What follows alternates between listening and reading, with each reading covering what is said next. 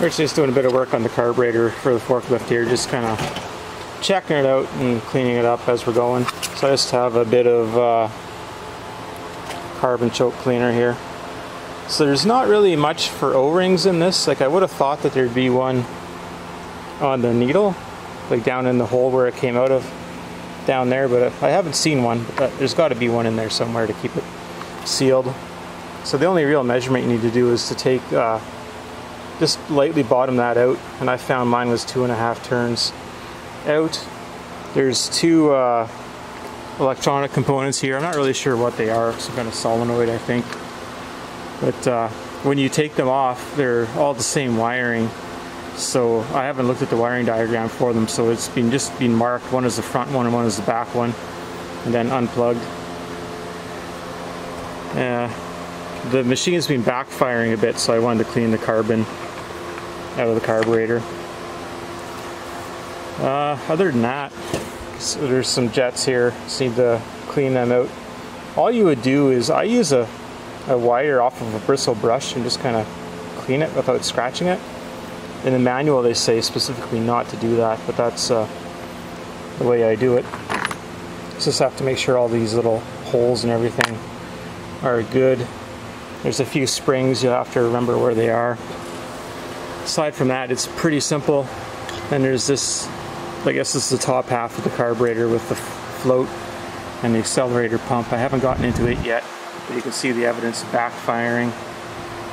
To take it out, there's a couple of linkages and screws you kind of got to take apart in a particular order, but it's not too big a deal.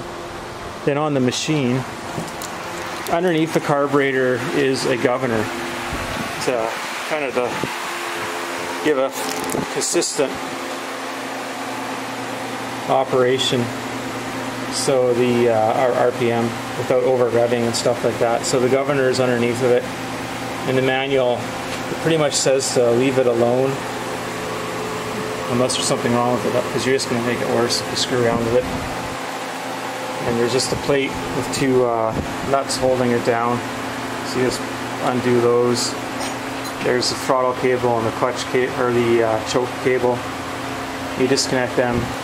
Like I said, you mark the wires for front and back, so you know which one they came off of. It might be that they join together in the wiring, but I haven't taken the time to figure it out.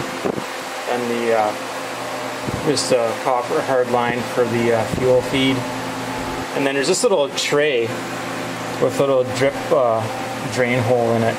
So that drain hole just makes sure that then if your float gets stuck, it just pours the gasoline on the ground, I think, if you follow it down, rather than it pouring on the manifolds and causing a fire. Because these things are used indoors, you don't really want them burning down inside. I think that's about it. There's the filter on the other side of the pump, but there's nothing too special about it. So I'm just going to put the bottom of the carb back together, and then we'll start working on the top half with the float. Alright, so we've done some work on the top half of the carburetor now. So this is the needle and float assembly right here. So you can access part of it by removing the banjo bolt for like the fuel from the tank. And the needle has a couple of parts to it. The accelerator pump comes out by disconnecting this clip. You'll see it's kind of obvious when you're looking at it, but you have to remove that clip on the accelerator pump in order to get that gasket out. And the way it's kind of blown out, I'm thinking that it might have been a bit loosely assembled, but I'm not too sure. But I did some more cleaning with the carb cleaner. One thing I forgot about was that it melts plastic, so my marker started to melt. I don't know if it's bad for O-rings or not. I imagine it probably is, and it probably says not to bring it near O-rings. But there's not really much for O-rings in this thing. It's mostly just shafts with bushings on them. So I try to get as much of the carbon out and clean the passageways. Nah, it's pretty easy. I'm not going to adjust the float on it. And when I referred to the manual earlier, what I should have said was that there's a really good US Army manual that's available. So I'll put a link in the description. So it covers this carburetor, It covers the Nissan engine. It covers a lot of the forklift that is transferable across like all of the TCM forklifts. It shows how to take the mast apart and do a bunch of things like that without using heavy equipment. You can use the hydraulics to your benefit to pull it apart rather than having a second forklift available to take apart your first forklift. So otherwise you'd have to buy like 10 different manuals to get all that information, because TCM didn't put them all in one, because it would be thousands of pages. So I guess we'll put this back together. I'll try to show it with all the linkages assembled, and we'll go from there. Alright, so we got the carburetor back together. So this is how the spring works on the accelerator pump. This is the choke here. It has a rod that adjusts the throttle. There's a gap there that we can set. The spring goes between these two rods here that have the rubber isolators in them, or plastic isolators. This is a vacuum actuated component here. Haven't tried to figure out what it does or what the adjustment is. This rod is back in here. There's a couple of cotter pins missing, and they're really tiny cotter pins, so I had to like take a regular cotter pin and just use 1/2 of it to hold things together. But, that's pretty much the extent of it. I guess I'll get things hooked back up and then go from there. Alright, so we got the carburetor back on.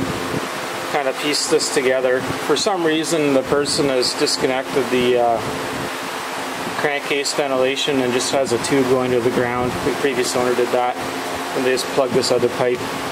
I'm going to revisit that at some point. I got to figure out if that's the PCV valve in here or what. A little bit more to figure out there. Got this vacuum line hooked up onto here. I found that there was between the two bodies of the carburetor, they were kind of loose, so I tightened those up.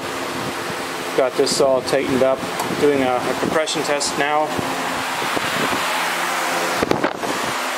So I'm using a Bosch 7828 compression tester. It's pretty good. It's got all the parts, and it's not cheap brass. Like if you look on eBay, some of them are quite horrible condition.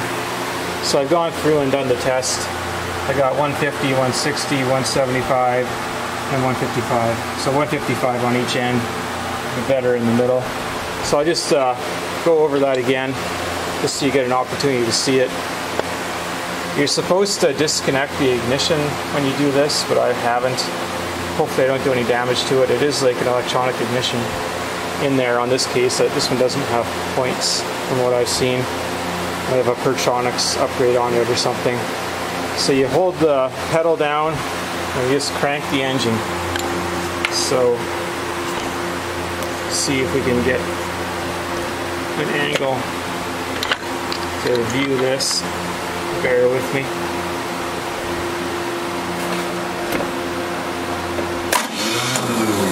Then I got to replace the Bendix on my starter.